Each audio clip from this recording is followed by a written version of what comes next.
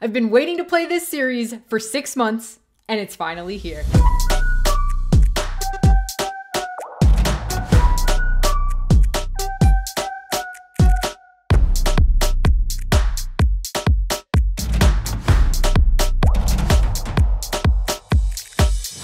The WPT Championship is finally here, you guys, and it's hosted by my favorite casino, the Wynn. So we've got the best staff, we've got the best run tournament tour all around the world, in my personal opinion, combining forces to make what some people are calling the Winter World Series happen. I'm headed down to play the first tournament of the series when I notice a ton of commotion up in the poker room. There's cameras everywhere, lights everywhere, people running around all over the place, and I realize that the meetup game, they've kicked things off with an ambassador meetup game at the Wynn poker room. The place is packed, the lists are full, and I see Ivey playing 1-3. Then over to my left, I see Doyle Brunson, his infamous cowboy hat, the godfather of poker. This guy's been playing poker for a million years. And to my left, another godfather of sorts, it's Mr. Andrew Neeme, the godfather of vlogging, who must be so excited that the meetup game concept has turned into this. I'll be checking in on those guys playing the meetup game shortly, but for now, I'm headed over to my tournament table where the buy-in is $600 with a $500,000 guarantee. This thing is gonna be huge. So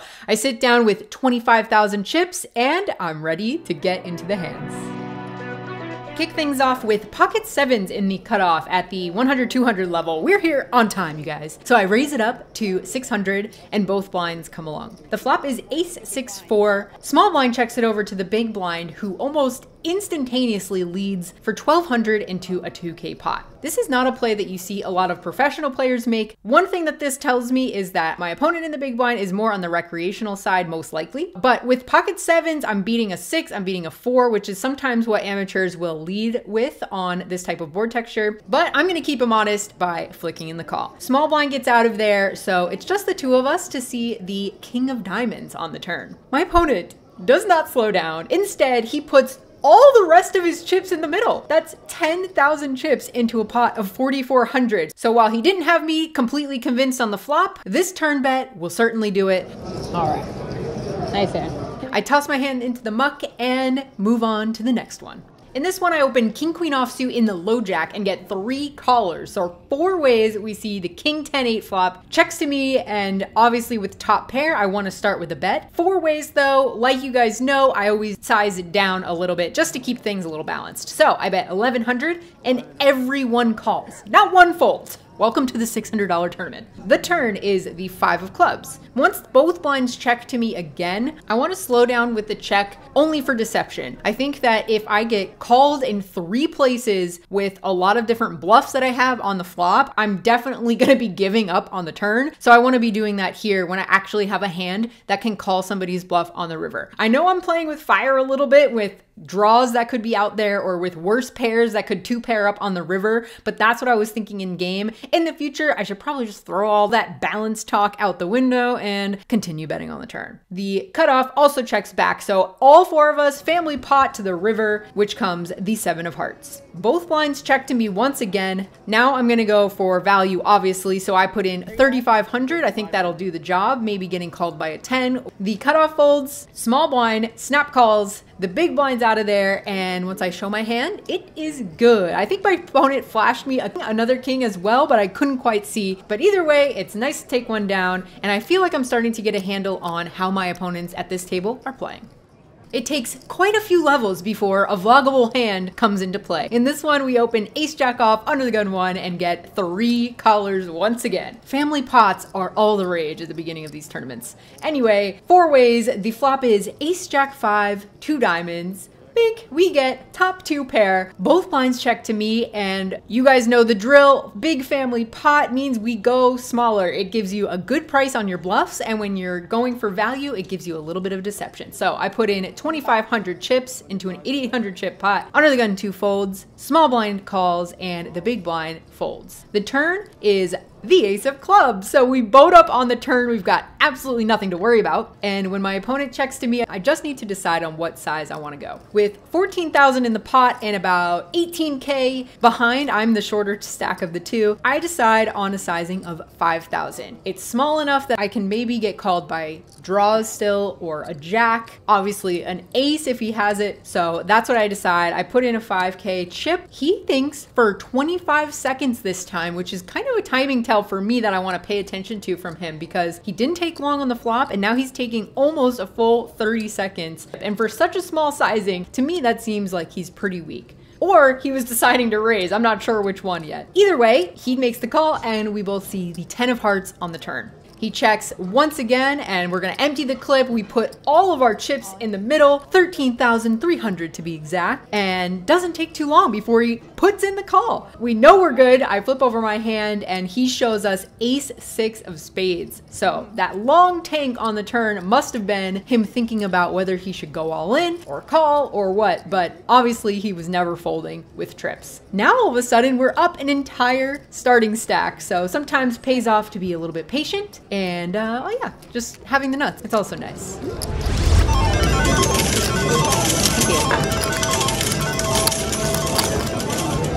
Okay, our momentum continues only 5 minutes later when the same opponent opens the cutoff to 1,600. The button calls. He has been playing pretty straightforward, so he's 3-betting when he has strong hands and just calling when he has medium-ish to low value hands. So I'm definitely really confident when I look down at pocket queens in the big blind. Obviously, this is a squeeze spot, but I need to decide what size to go. The button clearly has us covered with about 90K in his stack. From what I could tell, even though the cutoff is on the other side of the table, it looks like he has about 17 or 18K in front of him. So I make it 4K, which definitely too small. Definitely should go bigger than this, but in the moment, that's what I decided. The cutoff now doesn't think too long before putting all the rest of his chips in, which to my surprise is more than I thought. It's 21,500 chips total. When the button folds though, obviously we're not going anywhere for 25 big blinds. So I stick in the call and we get the good news that we're up against pocket jacks. The run out is 10, 10, 9, 10 on the turn, 7 on the river. We do indeed hold, and now all of a sudden we're up 50K. So with 75,000 chips in my stack, I've got almost double the average stack right now. Let's see if we can keep it up. Only 10 minutes after that, I opened pocket sixes in the hijack, and the cutoff, who started this hand with less than 15 big blinds, makes the call. Big blind comes along as well, so 3 of us see the 9, 6, 4, 2 spade flop. That's right, we flop middle set. This has been the most epic level. Big blind checks it to me. I'm gonna c-bet for 2,200, which is 33%. And it's music to my ears when the cutoff calls. Big blind's out of there, and so we go heads up to the 4 of hearts turn. We've sealed the deal now. We cannot be scared of basically any river except a 9. So I'm gonna get a little sneaky with it and check it over to my opponent in the cutoff. He's not done with the hand. He goes all in for his remaining 7,000. We got him right where we want him. I flick in the call, and when the cards are on their backs, we see he's got 9, 7 of spades. So he had a ton of outs on that flop, but we sealed the deal on the turn. He can only hit a 9 on the river, and it comes the 10 of hearts. So we bust another player out of there, back to back, hitting another boat, all the way up 59,000 chips, and most of that has come in just 15 minutes. So I get to check in on what's going on with my friends in the meetup game on break when I get to see an all-in between Ryan LaPlante, one of my friends, and Andrew Neeme. There's a lot of these all-ins happening against the ambassadors, by the way, because if you are all-in and called, you don't have to win the pot, but if you're all-in and called against an ambassador, you're automatically entered into a raffle that they're gonna draw from at the end of this meetup game, and 4 people in this room are gonna win $10,000 to play the WPT Wynn Championship main event. That's one of the reasons why there's a lot of electric energy in this room. My good friend Pat has got multiple tickets already, and look who's sitting behind him. Phil Ivey. No big deal.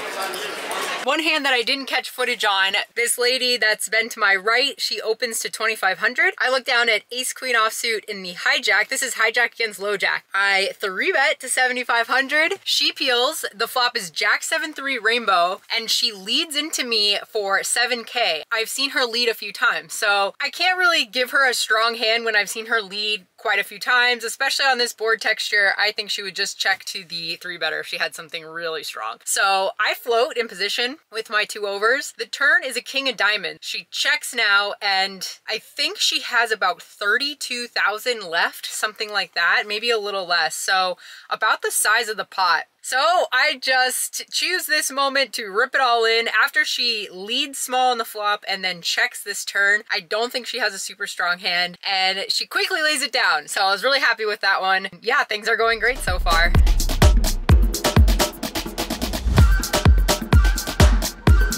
So I'm locked in. I've got dreams of bagging heaps in this tournament when I'm getting a little bit hungry. So I order some food, and the only reason I mention that is because it actually comes up in this hand, believe it or not. I'm eating my food on the side when Under the Gun opens to 2,500. When it folds around to me, I'm in the small blind and look down at ace king offsuit. When I check out her stack, I realize she only has 5,500 behind, so she's not deep at all. Maybe it looks a little bit like she's trapping with something big, but I've got ace king. Obviously, we're not going anywhere. Now I just need to check out the big blind stack because I need to know if I should shove all in at this point, if he doesn't have that many blinds, or if I need to 3-bet to a smaller size because we're deeper. Once I realize he's only got 41,000 in his stack, that's like 30-something big blinds. Pretty simple all-in situation. So I stick out 40,000 chips in the middle. Big blind folds, Under the Gun, snap calls all in, and I turn my hand over before everyone just says, no, no, no, no, no.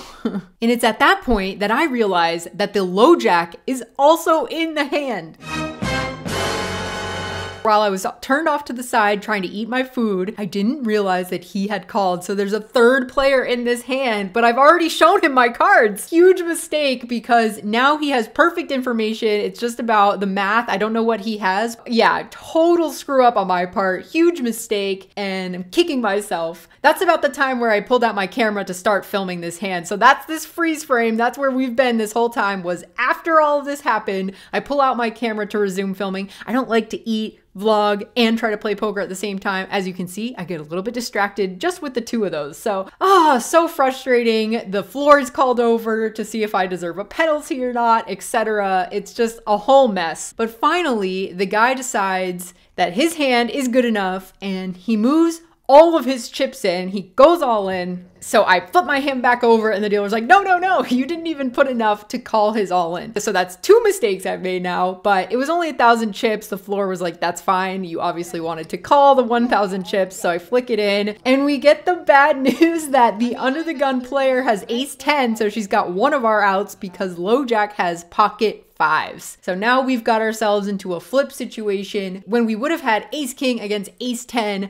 all in pre if I had noticed the low jack, because I wouldn't have flipped my hand over and he definitely would have folded pocket 5s to my shove. So really, really frustrating spot. The board runs out 7-4-4, 2 clubs, giving the Under the Gun the nut flush draw and a lot of equity against my ace king high. The turn is a jack of spades, and the river is another jack, the jack of hearts. So instead of chopping it with the Under the Gun lady, now I lose 41,000 chips, and that little mistake of being slightly distracted cost me over half of the profit that I've made so far on this day. So brutal, you guys. Most certainly won't be eating at the table in any future tournaments. On next break, there is a ton of commotion as the WPT helps Steve Aoki celebrate his birthday. Never thought I would see Steve Aoki and Doyle Brunson in the same room, by the way, but here we are. So instead of driving my way all the way to Punt City, I decided to take a breath and try to rely on a strong mental game to recoup and rebuild. In this hand, I've got King 9 of clubs under the gun, and I'm ready to start over. I open it up and both blinds come along. On the ace 4 deuce rainbow flop, if we've got 1 club out there, I decide this is a great one to c-bet 3 ways. So I put in a bet. Unfortunately, the small blind snap check raises to half my stack. Obviously, we're not calling this one. So now we've got to look for a better spot. So with the blinds going up and my stack going down, it's time for an all-in montage.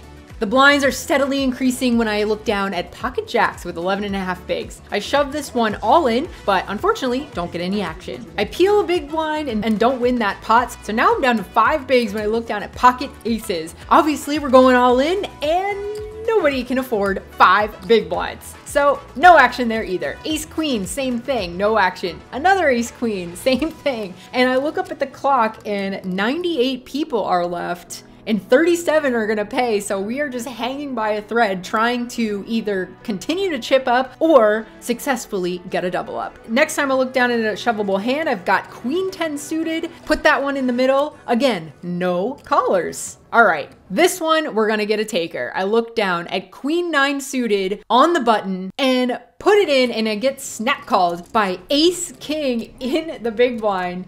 Oh man, the flop comes ace jack 7, all clubs. We don't have a club. This is not looking great. The turn is an 8, so we do have a little bit of hope. We could hit a 10 on the river. We can get a little sneaky, but unfortunately the king is what comes instead. And you guys, we go from riding that high up so many chips to kick off this thing to out before the money after that huge mishap. Ah, so disappointing. No, I was so close. I busted 40 people away or something like that, 50 people away for the money. Well, it was just day one and we had a lot of fun today. Can't wait to come back for another day one. This Wynn series is gonna be epic, you guys. Hope that you can make it out.